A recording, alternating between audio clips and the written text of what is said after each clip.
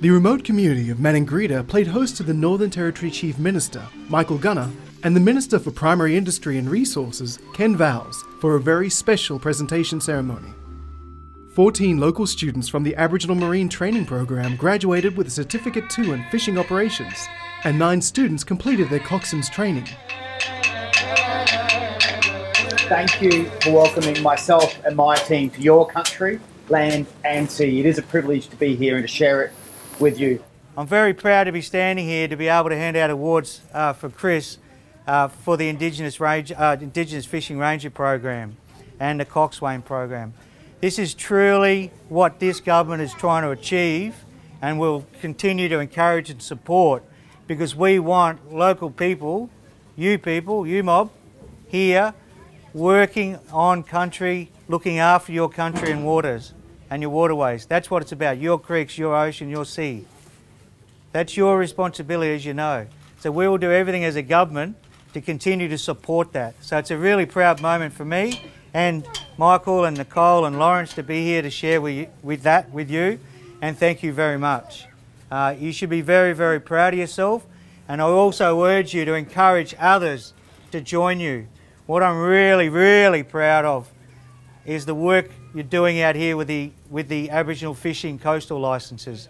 Dawn, Stewie, Jimmy, fantastic achievement. We're going to look at firsthand that tomorrow, but the fact that you're having fish caught here, selling it to Darwin, looking after local people as well, is a great outcome that we're trying to achieve. Local jobs, employment opportunities, business opportunities. We want to see more of that, and as a government we'll support any way we can to grow that throughout the lands. So I want to say on behalf of us, thank all of you, and really thank you for the work you're doing, the training you're doing, because you really are shining the light and showing the way for other people.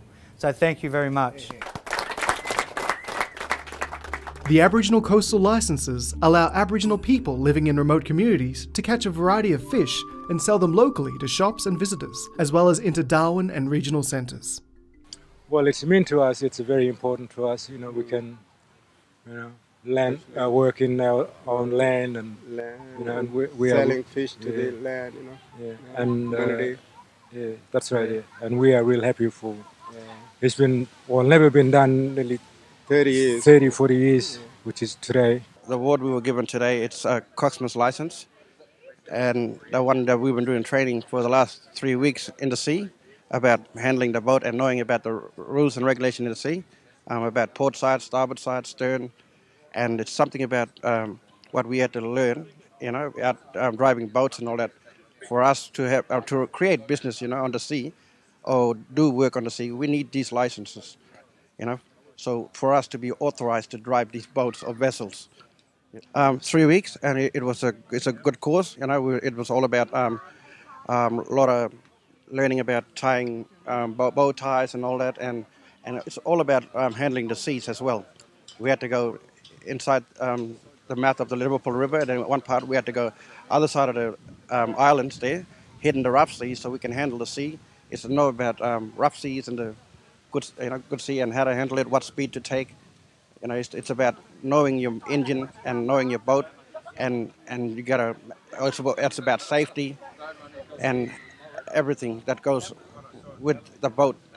You gotta everything gotta be there. And if you don't have all these things, you gotta get in trouble with fisheries. You gotta have a license. First thing, they're gonna pull you over and ask you if you got a license to drive this vessel. And then you'll be proud to show them that you got a Coxwains license or that handle the boat. It's like a driver's license. The day ended with a celebration and feast at the local swimming pool. This program is a positive step towards securing a sustainable economic future for the Indigenous communities of Maningrida.